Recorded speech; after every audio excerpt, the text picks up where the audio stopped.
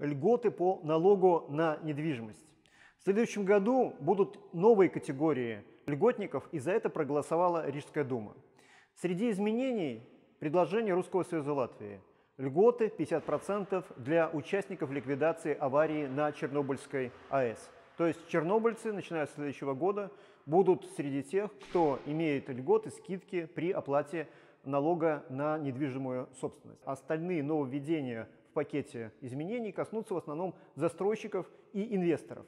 То есть многие из тех, кто дает свою землю для проектов строительства многоквартирных домов или какой-то инфраструктуры для производственных или бизнес-проектов, также получат льготы в зависимости от строительства от 50 до 70%. И еще один важный момент.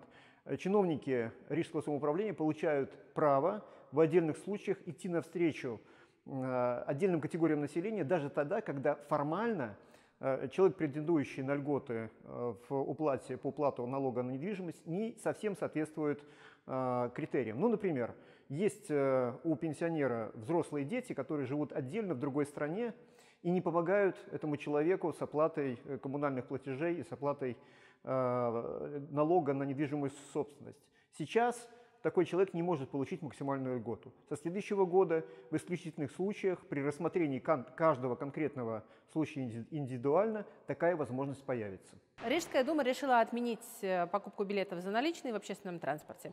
Наша фракция воздержалась по этому вопросу, потому что решение не до конца продумано. На данный момент в общественном транспорте можно купить билеты или по QR-кодам, или с приложением Мобили и приложением Рига Сатексме, которое на данный момент не очень хорошо себя показало. Что касается перевозки собак, билеты для собак нужно будет покупать по QR-кодам. Со временем будет увеличиваться количество автоматов для покупки билетов через карточки.